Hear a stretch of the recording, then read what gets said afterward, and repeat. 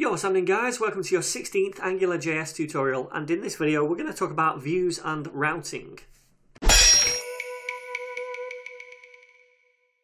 Alright then dogs, so in our application so far we just have one single view, right? It's this thing right here, the list of ninjas.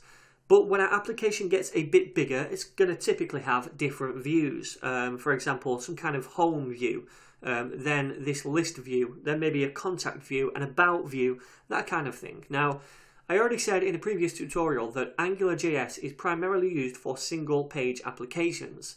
That means when we click on a link, it doesn't go to another page exactly, it just requests a different view, and then that view is placed in the content area right here. So it's all going to become clearer as we go through this example. What I'm going to do is I'm going to make this into a view file, and I'm going to make this into a view file. Then we're going to set up our routing so that when we click on one of these links, it requests the appropriate view and injects it into the content over here, okay? So the way this works is we're going to grab this content right here, which represents this view. I'm just going to cut that. I'm going to leave the header in because that's going to stay on the top of every page. But then what I'm going to do is come over here and create a new folder called views. And we're going to store all our views in there. So let's create a new file, and this one is going to be called, we'll call this directory.html because this is going to be the directory or the list of ninjas. And then I'm just going to pop that right in there. I'm going to create a new view, and this is going to be called home.html. And for now, we'll just put in a h1 and we'll say homepage. We'll fill out that content a little bit more later on. So we've created our two views now, one for the home content and one for the list ninjas content. Now what we need to do is tell Angular where to insert these views on this index file, okay? So what we're going to do is just insert it here underneath the header where the content was previously.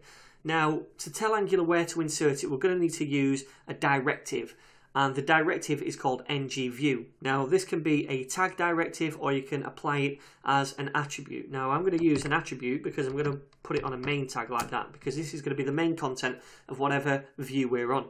So I'll say main, then the directive, which is ng-view, and then just close that off. And now when we request a view, AngularJS is going to know where to put that view, okay? So we're going to set up our routes in a minute so that Angular recognizes when we go to a particular URL, for example / directory, Angular will know to go out, it will get the directory view, grab the contents of that, and then it knows where to dump it. It's going to dump it within these tags where we specified this ngView directive.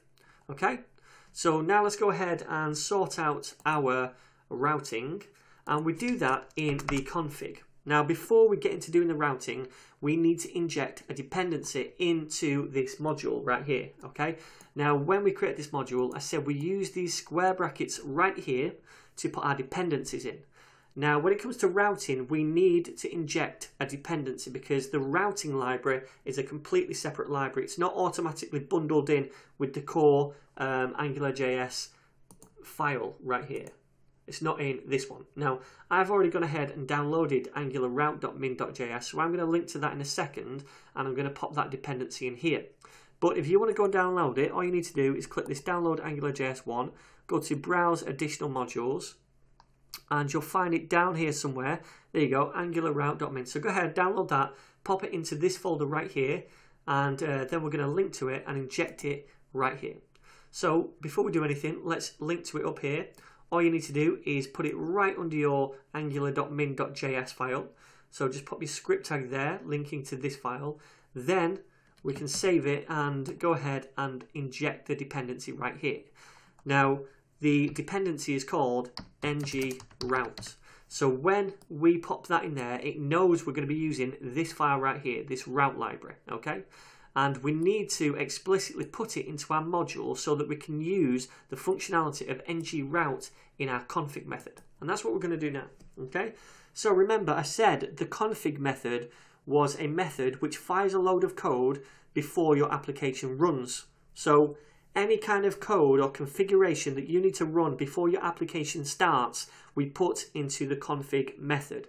So we're going to put all of our routing stuff into the config method because we want to set all that up before anything starts so that it recognizes a URL that a user goes to. Okay?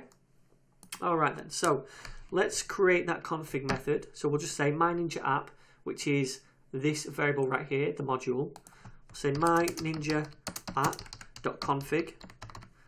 And then what we're going to do is pass through the dependencies first of all, and I'm going to do it the same way as I did over here, where we pass through the dependencies in an array to protect them from minification. Okay, so we don't need to give config a name or anything like we did the controller. We just need to pass through the dependencies and the function.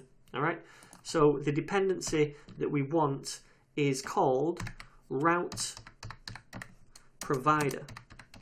Okay, so we're not putting in ngRoute here. That's the name of this kind of module that we're using. But because we inserted that module right here as a dependency, it allows us to pass through this route provider object.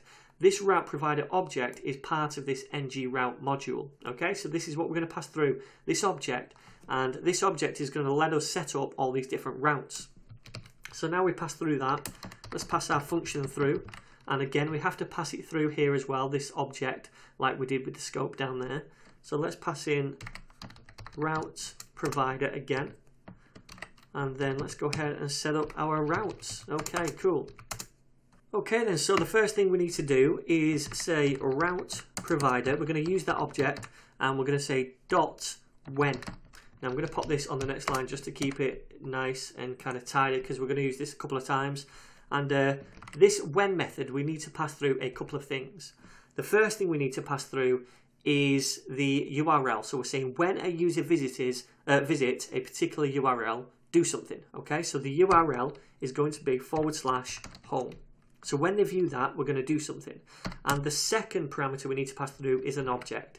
And this object is going to contain some different properties. Okay, now the property I want to use is template URL. Okay, so this is the view. We're going to specify where it can find the view for when a user visits /home. So the view can be found in the view folder /home.html. All right. So when someone visits /home, Angular is going to know that the template URL is at this path, views home. It's going to grab that right there and it's going to dump it into the view section here. Okay. So that's all we need to do for that one. Then we want to do another when. So dot when, like that. In fact, I'll put that on the next line. Dot when, and then we're going to pass through the same kind of things. This time it's going to be /directory, which is going to be the list of ninjas.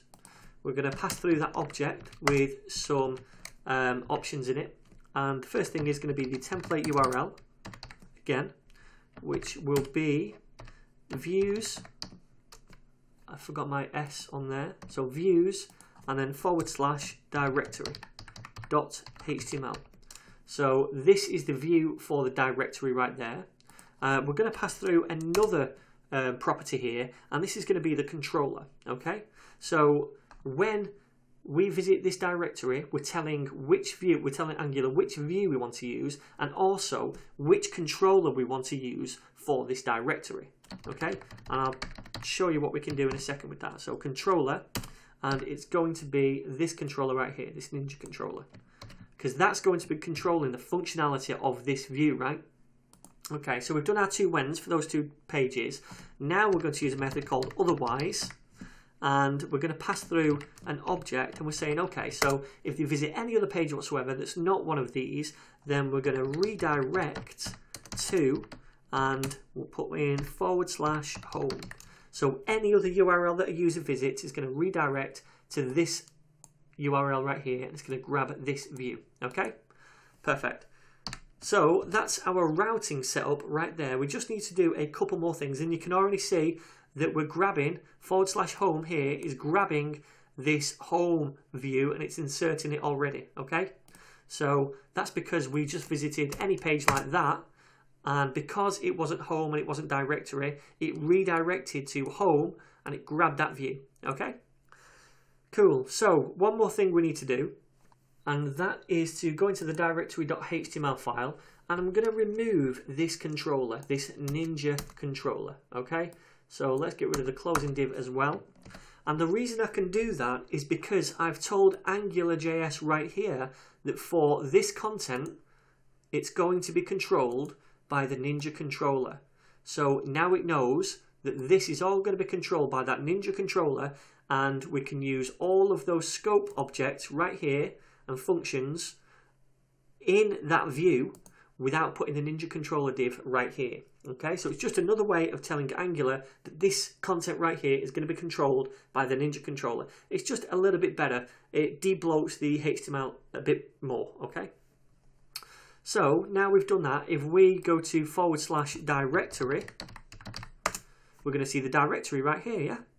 And if we go to home, we're going to see home.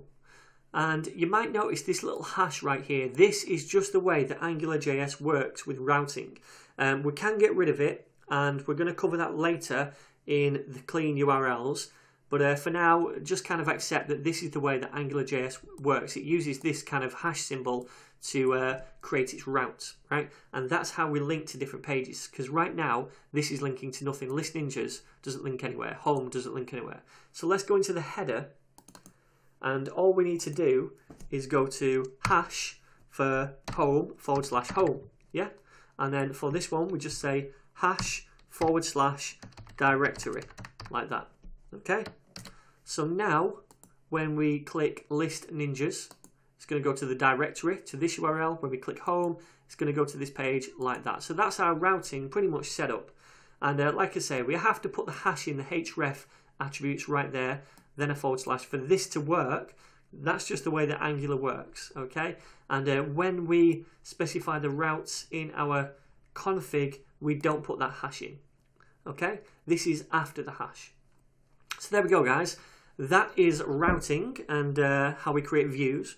If you have any questions whatsoever, feel free to drop a comment down below. Otherwise, guys, I'll see you in the very next tutorial.